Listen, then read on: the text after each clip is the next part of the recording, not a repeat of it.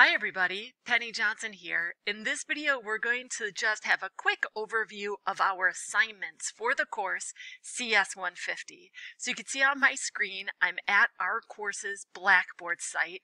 At the left, I'm going to go ahead and click assignments. Now, they're divided up into folders per chapter, or what we call modules. The exception to that is the orientation. So the orientation has its own orientation assignments. Go ahead, read the information, complete them. They're very straightforward. For all of the other folders, you'll see that they contain the assignments per module. So we have module 1, module 2, so on and so forth.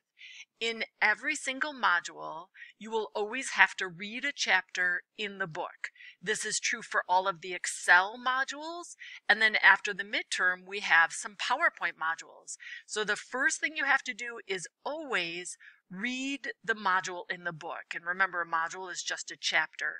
Okay, from there, the first 6 modules are different. So let's take a look at an example. I'm going to click on module 4. So remember, the first thing to do is always read the module in the book.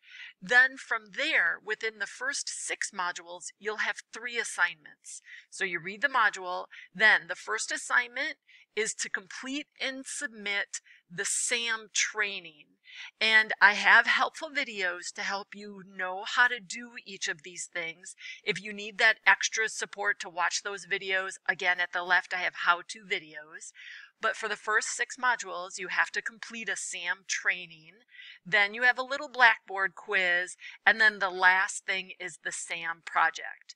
So you always have to read the module, and then for the first 6 modules, you have those 3 assignments. Okay, I'm going to go back to assignments at the left.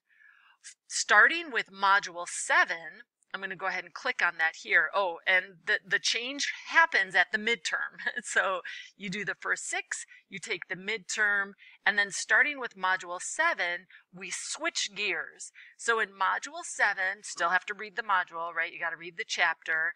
But from there then, you have to complete, you won't do the SAM training anymore. Instead, you have to complete the textbook project.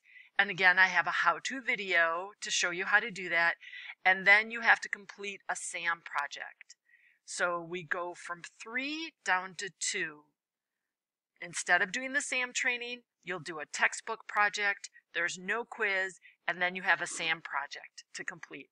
And that's modules 7, 8, 9, and 10. Okay, let's take a look at the PowerPoint assignments. So I'm back at assignments. I'm going to scroll down again. After the midterm, after module 7, we start some PowerPoint modules. They're a little bit different as well.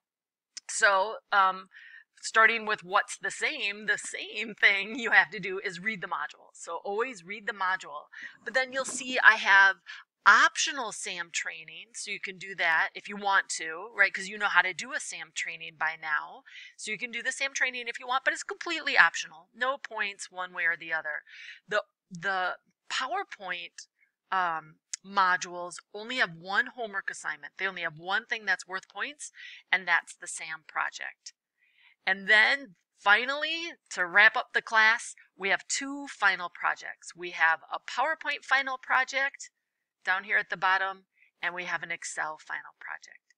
If you have any questions about your assignments at any time, feel free to email me. I'm here to help.